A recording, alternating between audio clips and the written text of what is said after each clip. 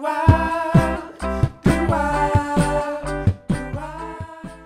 had a phenomenal voiceover job for about 14 years. Yeah. So that allowed me to, I mean, I have a pretty low cost of living, so I don't, I don't need to have lots of jets. No, I get that. have one, that's enough.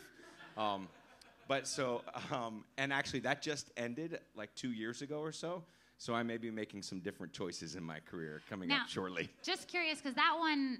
There are some things money can't buy. For everything else, there's Mastercard. Yes. Let's show it. The one clip where you're actually in the commercial, I think. We have that one. Yeah. Yes. That one.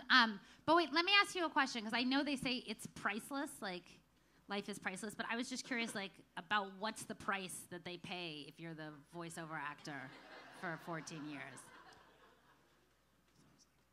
$1 million. Wait, are you really serious? Lots of money. Jesus.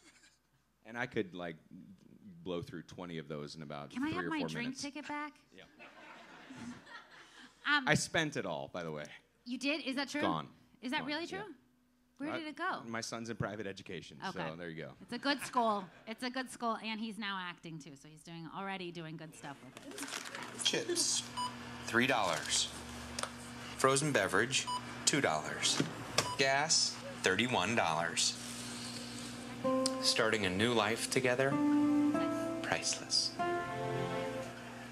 Rekindling a fire that never went out. Satisfying a much-needed slushy fix, priceless. There are some things money can't buy. For gas stations, there's Mastercard. Okay, very good.